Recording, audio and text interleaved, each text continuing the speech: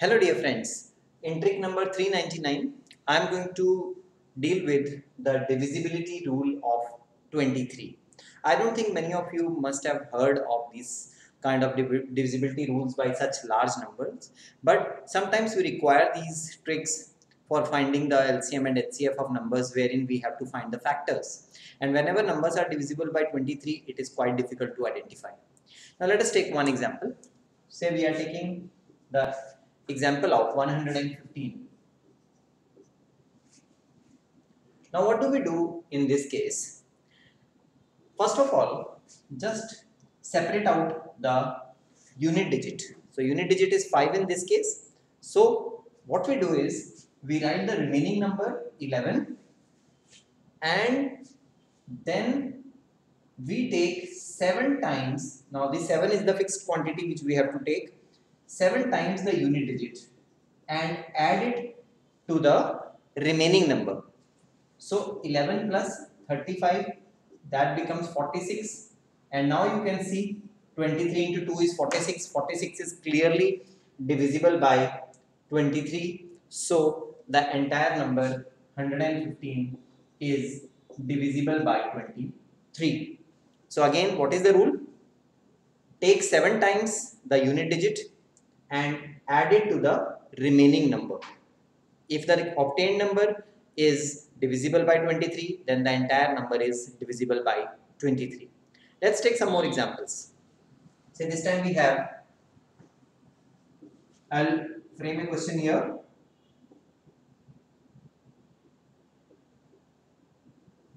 Okay, we have 345.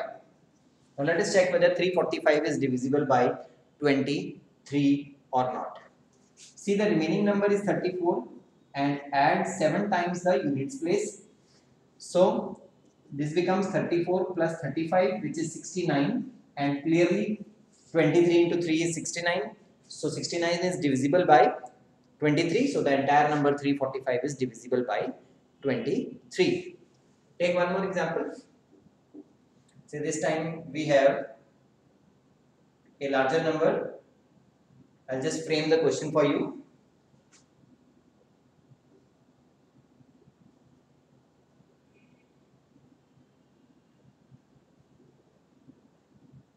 Okay, we have 28382. Now we want to identify whether this number is divisible by 23 or not. So again, what we do is we take the remaining number, leaving behind the unit place, so 2838, and add 7 times this number, that is 14, 7 to the 14.